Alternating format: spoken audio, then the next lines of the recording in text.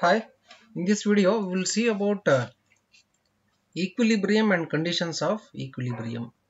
Okay, equilibrium and conditions of equilibrium.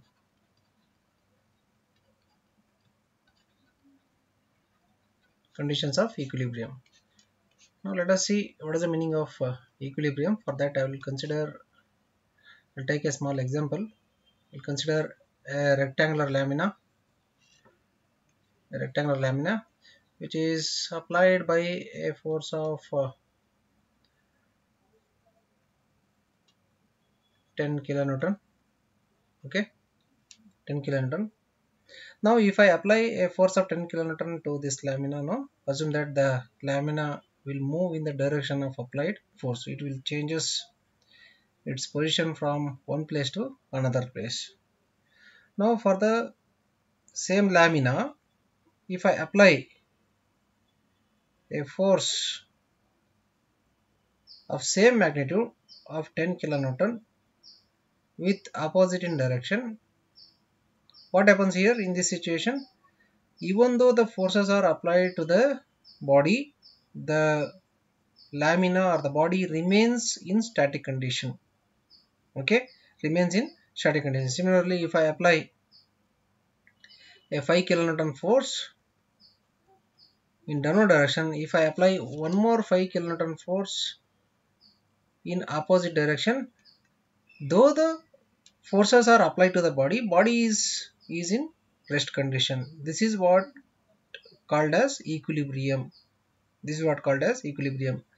So the equilibrium means even though the forces are applied to the body will be in rest condition. Body will be in rest condition. Okay, there is no translatory effect here. There is no translatory effect. There is no change in position of the body from one place to another place. Even there is no rotational effect. Even there is no any rotation caused to the body due to these applied forces. Therefore, equilibrium means it is the state of a body in which the body is still in rest condition even after applying the external forces. Okay, it is a body in which there is no translatory effect and rotational effect even after applying the external forces. Okay, a body is said to be in equilibrium when there is no translatory effect and rotational effect even after applying external forces. Okay, so this is about equilibrium. Coming to the conditions of equilibrium. Okay, now we will find sigma fx. We will find sigma fx. What is sigma fx? Sum of forces in x direction. We have to add all the forces acting in the x direction. So there is 10 kilonewton force acting in right direction plus 10. 10 kilonewton force acting in left direction minus 10. What is the answer? It is 0. If you find sigma fi, sigma fi is equal to sum of forces in y direction. Again it is plus 5 and minus 5.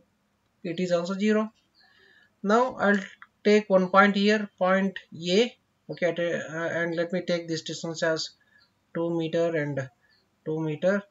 This distance as 3 meter and 3 meter. Okay, now I'll find the moment about A. Sum of moments of all the forces about A, point A. What is the moment of this 10 kilonewton force? 10 into 2, and it will cause clockwise moment, sign is plus. And moment of this 5 kilonewton force, 5 into 3, and it will cause anti-clockwise moment about point A, minus sign. And moment of this 10 kilonewton force, 10 into 2 meter, and about point A it will cause anti-clockwise moment, sign is minus. And moment of this 5 kilonewton force, 5 into 3 meter, and about point A it will cause clockwise moment, sign is plus. If you calculate the answer, again you will get 0.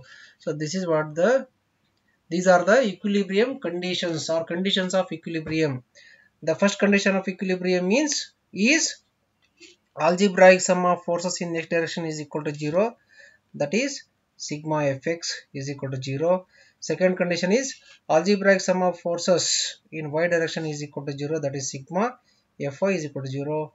And third condition, the algebraic sum of moments of system of forces about the point is equal to 0, that is sigma m is equal to 0. So these are all the conditions of equilibrium. So we will be using these conditions of equilibrium to solve the problems.